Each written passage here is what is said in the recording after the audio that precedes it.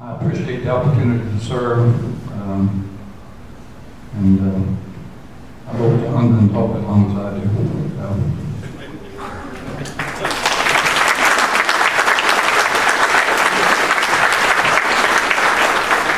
I know Senator Hill was looking down this morning. The plan worked. Bill took all the time. I don't have to say much. We're blessed to have Bill Hitchens represent us in his district, in this state. I know no other man that's respected around our state and known around our state for his past service any more so than Commissioner, Representative Chairman Bill Hitchens. So y'all help me thank Bill for his service to our state.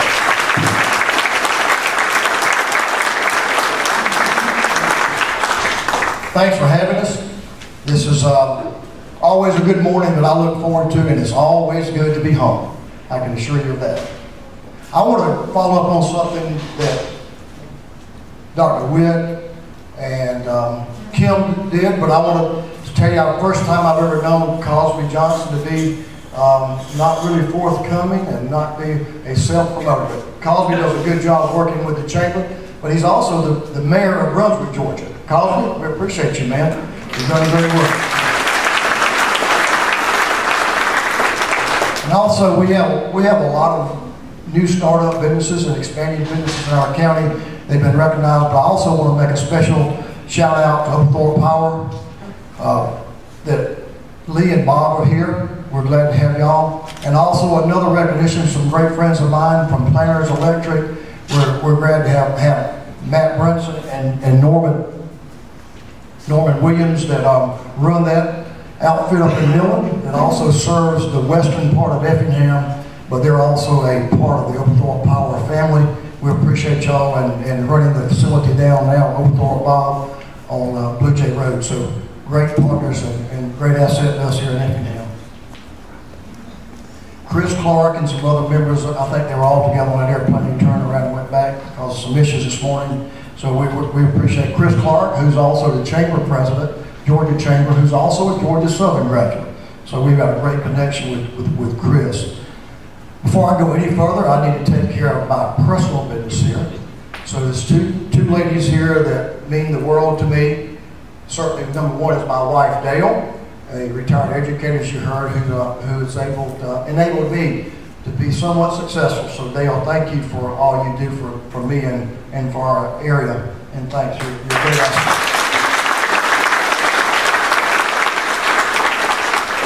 And many of you may know Kaylin Mikulski Dusler. Kaylin, stand up.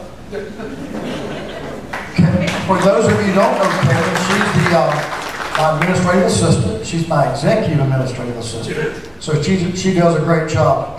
She was born and reared right here in Effingham County, a graduate of Effingham County High School and Georgia College up in Milledgeville. So when y'all need me, y'all call Kaylin. And she's going with me if everything works out, and if we transfer over to the Speaker's office, she'll be there as well. So she does a great job, and y'all see her fingerprints on many things that I do. So, Kaylin, I appreciate you, and thanks for being here this morning.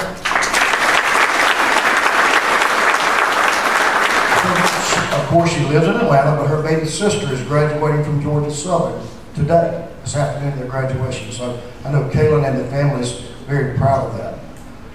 I wanted to hit this later, but I'm going to go ahead and do it now since I'm looking at the sheriff. I also want to recognize our sheriff. Did y'all know that Jim McDuffie is the president of the Georgia Sheriff's Association this year?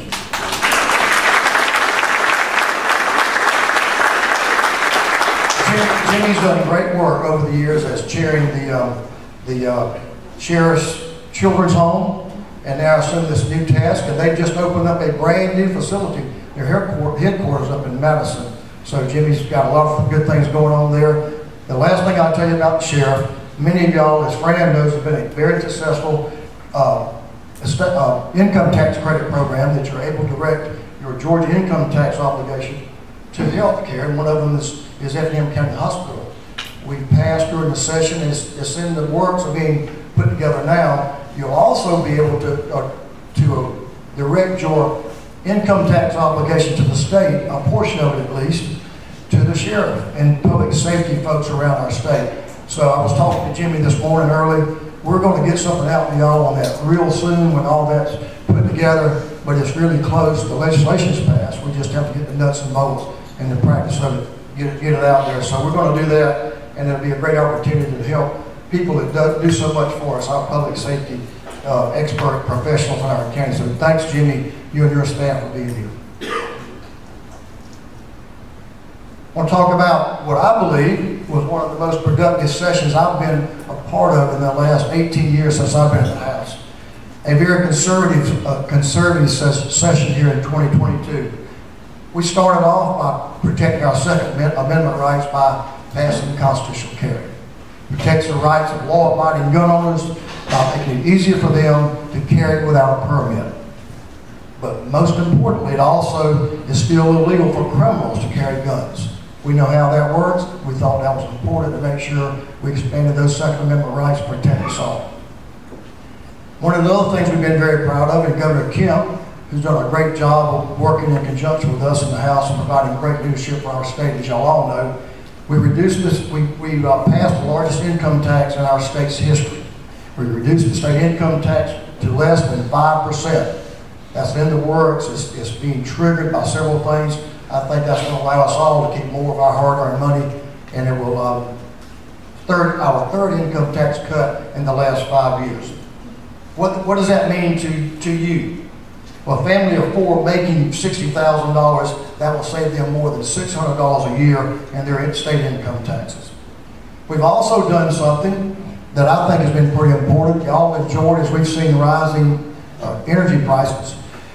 Because of the policies coming out of Washington, primarily our president, we suspended the state gas tax. Since earlier this year, it's been suspended. The governor suspended it again for the month of December. We will be making a decision on how we move forward with re-implementing our gas tax come January. It's about $170 million a month, but we've been able to backfill that $1 billion, if you will, over the year from other tax revenues because Georgia, as you also know, is continuing to thrive through this pandemic. By that policy, we've been able to keep our gas prices in Georgia, as you see on the news every night, some of the lowest in the nation. And it's been a historically high energy tax. We've saved our families thousands and thousands of dollars. And also, very importantly, we've kept our economy moving forward, which is important to all of us. We've also refunded through several processes more than $1 billion in your taxes back to Georgians. We talk about education, preparing our students for the future, for workforce training. We passed legislation to keep divisive concepts out of our classrooms and off of our athletic teams. Here in Effingham County, we clearly know that education is our future. That's why it's so important to protect the rights of parents to be involved in their children's education. Our school board and leadership does a great job with that, but that's not the case in all of Georgia. So we wanted to make sure that happens and parents have the opportunity to be involved, and we were able to pass that historic legislation. Another piece of historic legislation that we passed was a mental health overhaul bill, HB 1013. We've talked about that before here. But that's something, one of the bills, one of the pieces of policy that truly impacts all of us personally and our families, no matter where you are in this state. Mental health arises regardless of your race, your religion, or any other demographic issue that impacts the people of our state. I know, and you know, it takes all of us, not just government, to fight the mental health battles. And that's what I was really proud of when the House unanimously passed HB 1013 for that comprehensive overhaul the way we treat mental illness in the state. That is an ongoing process that will be a priority when we go back in January, and we continue that work and make sure we do it all right, provide the funding and any other policy that may be necessary there.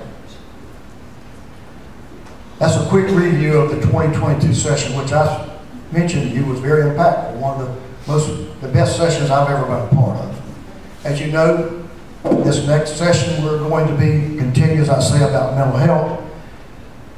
Now, the man behind the mental health legislation, that policy, that initiative that impacts us all, was Speaker David Ralston.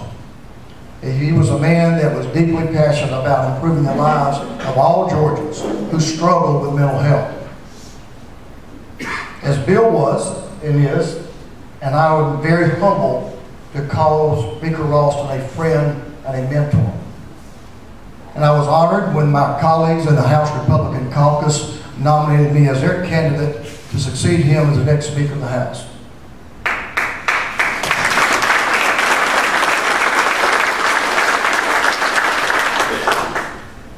Thank you. A very bittersweet moment for me personally and for my colleagues. On January the 9th, the whole House, Republicans and Democrats alike, will convene to elect our new Speaker. As Speaker Ralston always said, the Speaker represents not Republicans or Democrats, but he represents the entire House, all the members of the House. If elected by my fellow legislators, I look forward to serving in the new role and helping guide the House forward over the next 2 years.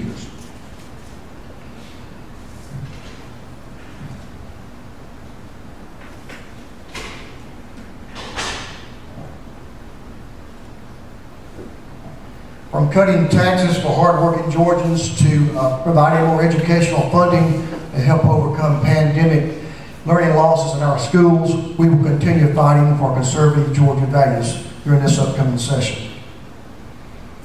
As someone has seen firsthand the benefits provided to our district by our port in Savannah, we have Representative Port, our good friend Lee Beckman, I am committed to protecting and improving our state's infrastructure to fuel quality economic development, jobs for our young people.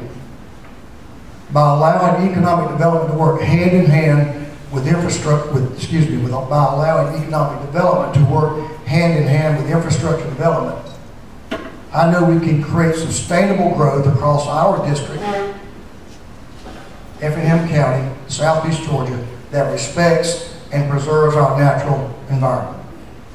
Together, we will maintain our region's economic growth, as it's based, a lot of it is right here in Effingham County, and continue to keep Southeast Georgia and Effingham County the best place, not only in this state, but in this nation to live, work, and raise a family. As we move forward, I hope you will continue to keep you updated on your thoughts regarding proposed legislation as we head into this next session. I am honored to represent Effingham County along with Chairman Hitchens, Senator Hickman, who's doing a great job, and I will do everything I can to represent your values in Atlanta. Please know that anything that I ever can do, as I represent House District 159, please don't hesitate to reach out to me. Thank you for being here today. Thank you for our sponsors. And I think if we have time, we'd be glad to answer any questions. So thank y'all for having us.